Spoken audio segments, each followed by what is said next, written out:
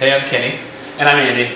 And we are today going to look at our Kenya. It's one of our newest coffees in our seasonal lineup.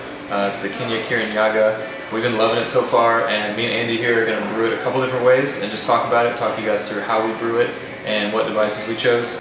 So I chose the Kalita because it's just overall one of my favorite brewing methods. I really like the flat bottom of the filter. I think you get a lot of balance out of it when you're brewing. You keep your coffee bed consistent, so the depth of the coffee bed is always the same as you're brewing. If you're pouring carefully, I also like how much balance you get in the cup. You just get a ton of sweetness, acidity, and the finish is always really nice out of Kalitas. And it's fast. Like, you can brew coffee in 3 to 3:15, like I said when I was brewing it. So you just get a cup that's really nice, really quick. And it's really versatile. You can get a metal one and take it camping and brew with it, and it's really nice. So yeah, love the Kalita.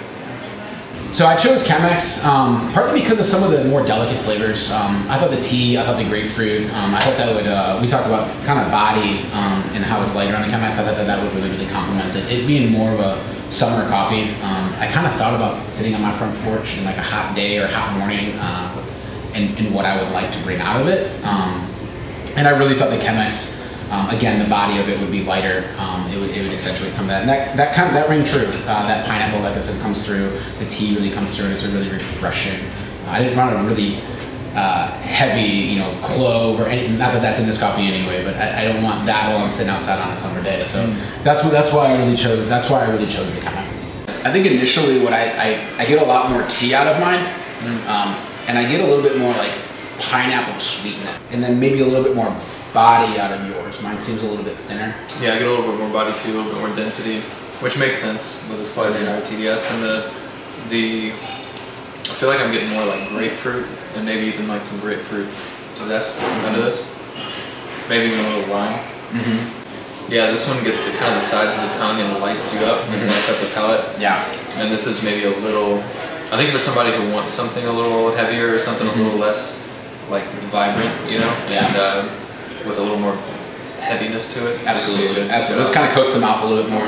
This very good, but this one's a little bit, like you said, side of the mouth, more of that tang.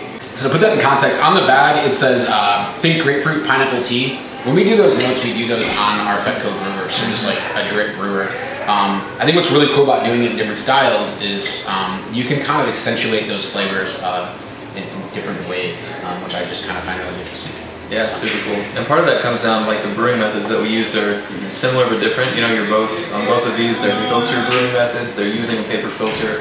They're glass vessels. There's a lot of similarities, but on the Chemex you have a really, really thick filter, and it's cone shaped, and then on the Kalita you have a flat bottom filter, and it's a little bit thinner, so the flow rate that you're going to get is different. We've also found that, like, on the Kalita, you tend to get a more efficient brew in terms of the amount you pull out of the coffee in a certain amount of time. So like Andy's brew, I think, was over 4 minutes, right? Yeah, it was 4 minutes and 25 seconds. Yeah, and then mine was about 3 minutes 15. So, and it's heavier, which is interesting. We have kind of a similar grind setting. Yeah. So that's just something fun to think about when you're choosing a brew method to use. So guys, that's it. I hope you enjoyed our video. Diving into this Kenya a little bit. I know we definitely enjoyed it, geeking out.